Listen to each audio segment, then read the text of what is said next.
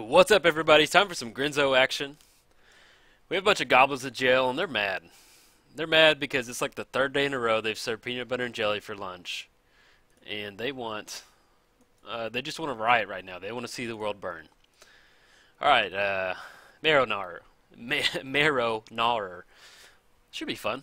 Rats and goblins. This is a very dungeon match right here. I will take this. They may not even be rioting this game. They may just want to, they're trying to take care of the rat problem inside the jail. Okay, so we've got Rakdos, Shadow Blood. Yeah, this is good. We can keep.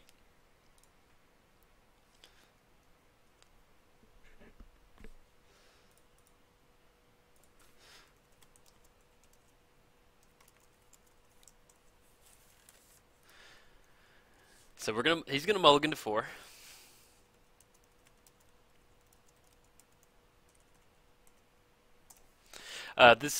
Jacob. Jacob is somebody I've met in the commander room. So if you ever want to play me, I'll definitely. Yeah,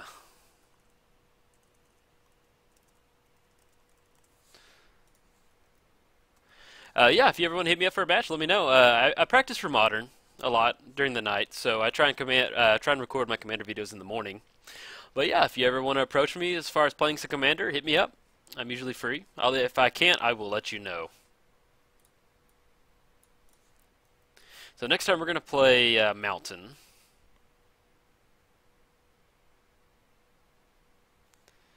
In the Grenzo deck, you also run stuff like Erratic Explosion. So we will reveal cards from the top of our library. It also basically ends up being us...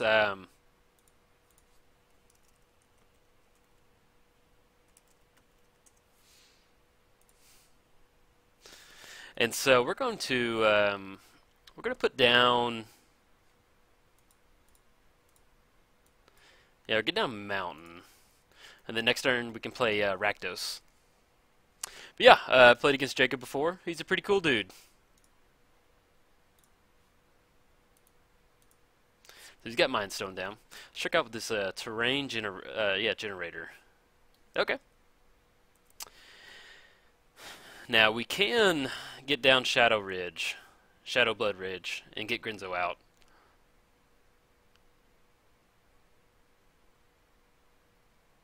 Yeah, let's do that. So we play Shadow Ridge, get down Grenzo, and all the goblins in this deck are 2 or less, except for Krinko. So you can always get down Grenzo on turn 2. And have a bunch of targets to put on, but it never fails that like one of the flips is always Krinko, since his power is 3. So our opponent's going to read the bones.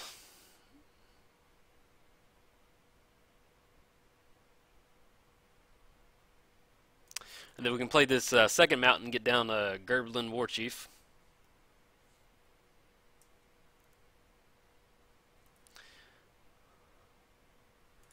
Get down Mountain. Oops.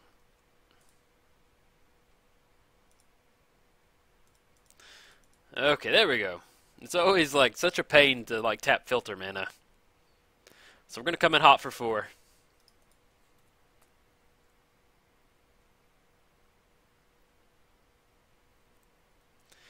Yeah, this is straight goblin. I think the only non-goblin in here is Mindclaw Shaman. And, now we have ways to get cards from our graveyard onto the bottom of the library. Yeah, we're going to put Arms Dealer down, because next turn I'd rather just blind activate Grenzo, see what we can come up with. It's a very goblin way to approach the deck. You don't know what's on the bottom. We're just going to just blindly get his key and start unlocking jail cells. Now, Pack Rat. So I think we're going to, instead of blind,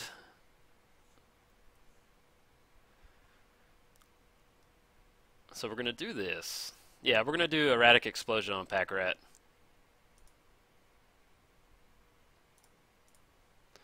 Choose Pack Rat.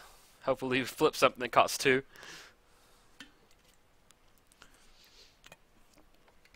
Yeah, I sprung for the foil version of this. I'm not a foil man, but there's certain cards that catch your eye and you said that would look good, especially in a deck that I'm only going to use.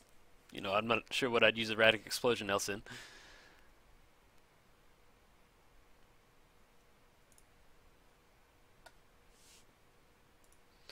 All right, so we do hit two, and we're going to put Command Tower, Ancient Tomb, then Blood Mark.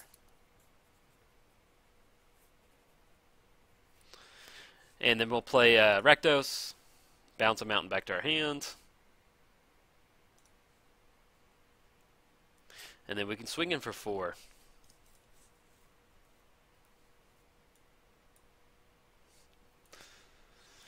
Alright.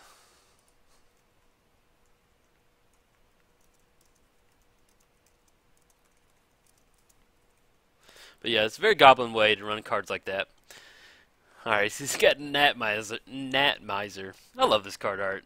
That's such a creepy looking rat right there. Scrib Nibblers, okay. Exile top card of... Okay. I like this. This is a pretty cool match. Goblins versus rats. I like this. But yeah, if you're going to play Grenzo, it does help to write down what's on the bottom of your deck, because you'll start doing stuff and then you'll just completely forget what's down there.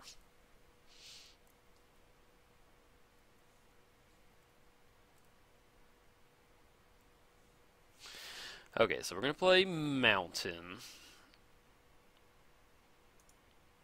Do we want an Explosive Revelation? Let's see. Choose target creature player, reveal top card of your library.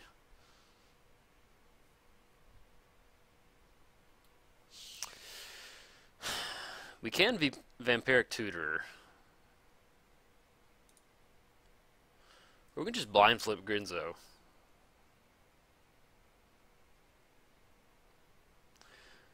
I'm not too worried. We could set up a pretty big scry with Explosive Revelation. Let's try that. We're going to the face.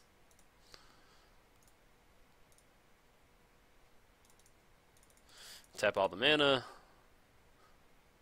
Oh man.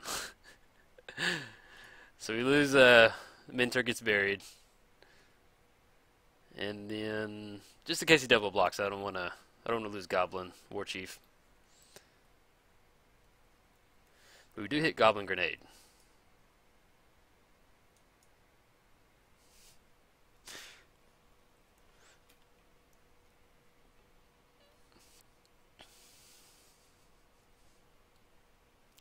What a man! Goblins and Magic just I don't know. I don't play a lot of red decks, so whenever I do play like a Goblin deck, I don't know. It's a lot of fun. I forget how chaotic they can be from a design standpoint. Like that's their thing. I love it.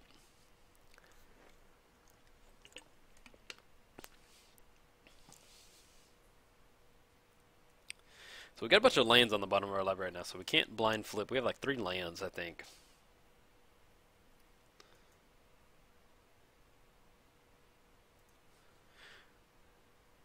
We can get Crystal Ball down. Start scrying. Scry 2. Really goes a long way in this deck.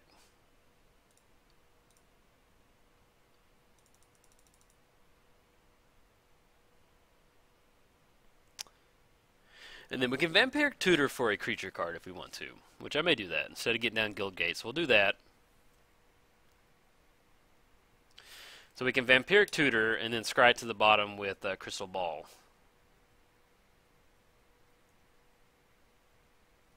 Yeah, let's do that. I don't know what we're going to do.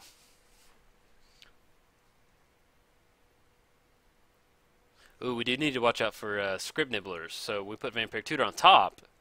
He can exile it. So, definitely going to have to wait for... Okay, so we're going to do that. Let's Vampiric Tutor.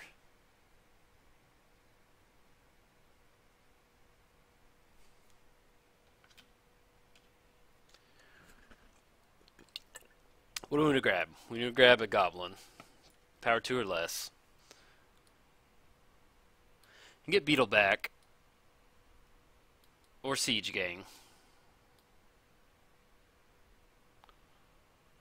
What else do we want?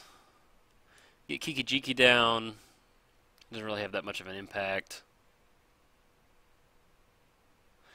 Can't do Krinko. I think we're going to do Siege Gang. So we put Siege Gang on top. We're going to scry too.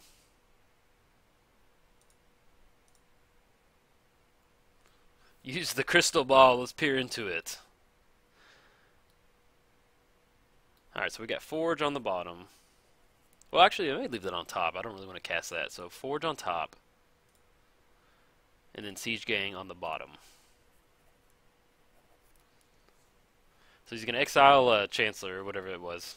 The big goblin giants. Chancellor to the Forge.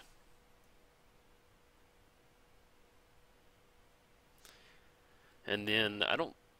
Oh, we did shuffle after Vampiric, so we do know that only Siege is on the bottom right now. Yeah, I'm telling you, if you play this deck, make sure you write it down. You'll get to the point where you're just... Like, if you're playing with a friend, I'm sure your friend will be like, okay, check, but... well, depending on what your play group is. But, yeah, it definitely helps to write it down.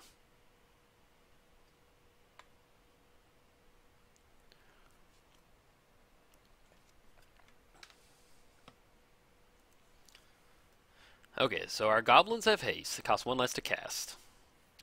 So let's put the bottom card.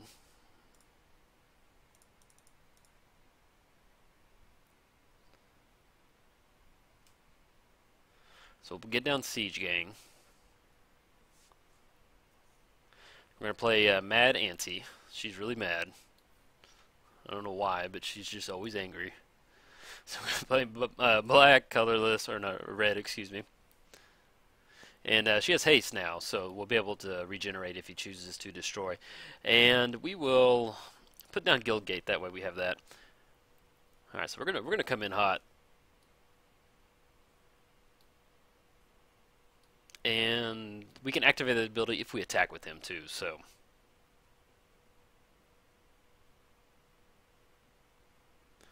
Yeah, Goblins is fun, man. I enjoy playing a good Goblin deck. Yeah, we're going to swing in with everybody, since Grenzo is, not Krinko, Grenzo is 3.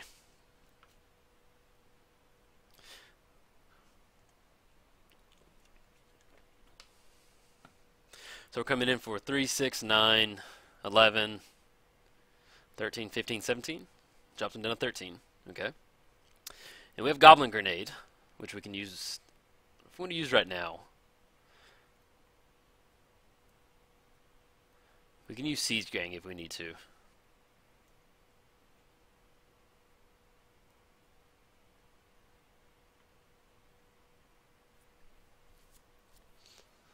Dictative Erebos. Whenever a creature you control dies, each opponent sacrifices a creature. Okay. Now he can, okay, he's got Hall of the Bandit Lord. He can cast Marrow Gnawer. He can activate it once. And we'll have to sacrifice a god. We should be able to close it out with all these angry goblins who are ready to riot and see the world burn. I love, that's so cool. I love it when so you've got Siege Gang Commander. Sacrifice a goblin, deals 2 damage to target creature or player. So you look at the card art, he's got like this catapult on there, and they've got the little, the helmets that are weapons. Oh, goblins. Goblins are really good. I like it.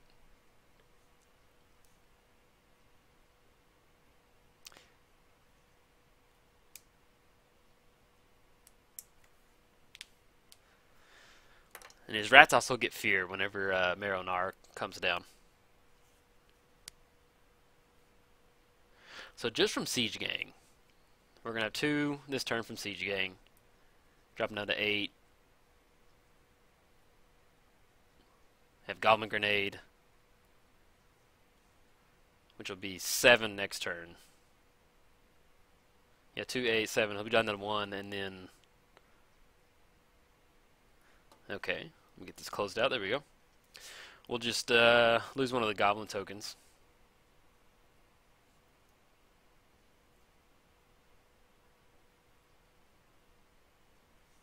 So you get 1, 2, 3, 4, 5. 5 blockers. And we have 1, 2, 3, 4, 5, 6. 6 coming across.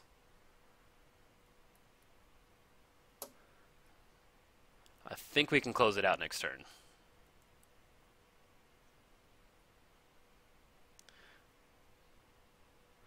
Now, do we want to activate Siege Gang? So I'll have 1, 2. He's got 5. Activate Siege Gang. He'll have exactly enough to block. So let's scry. Yeah, let's do that. And we whiff on those, okay. Well, so we'll have 1, 2, 3, 4, 5, 6, 7. 7 mana. Activate Stomping Slabs. And then we'll have Goblin Grenade.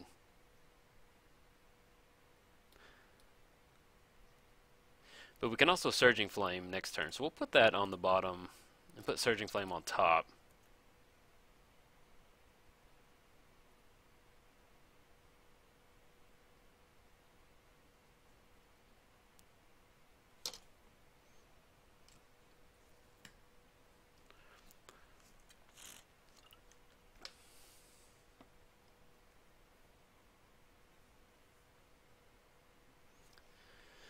So we have 3, 6, 9, 10, 11,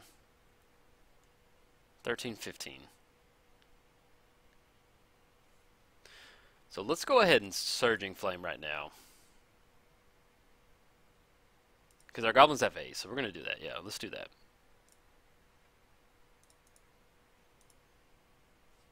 So we're going to Ripple 4. So basically, this Ripple 4 is just Scry 4, since you can only have one of each card.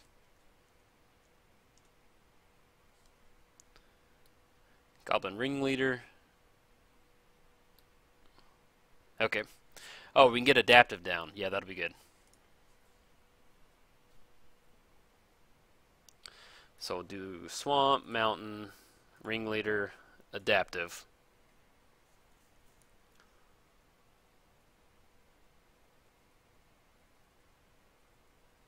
Then we'll be able to Grenzo for 2.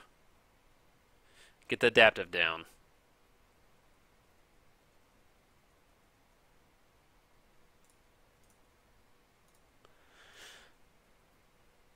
Get Adaptive out.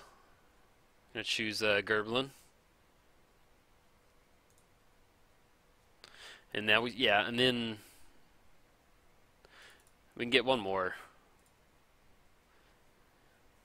And then we'll just skip his battlefield trigger.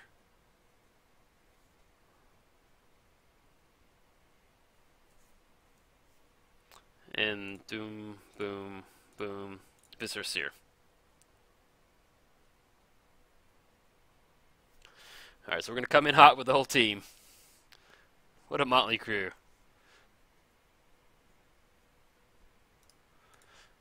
That's what I also like about goblins is you just right click, attack all.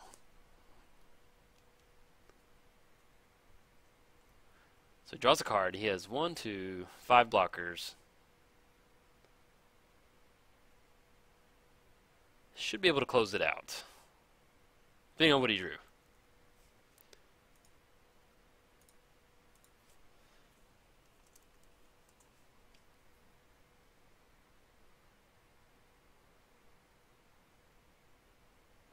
Alright, so let's see what he does as far as blockers.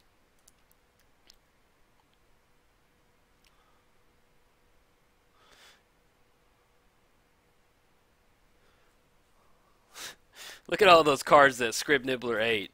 Hey, come on, dude. You're going to get fat eating that many cards. So he gains a life, but yeah.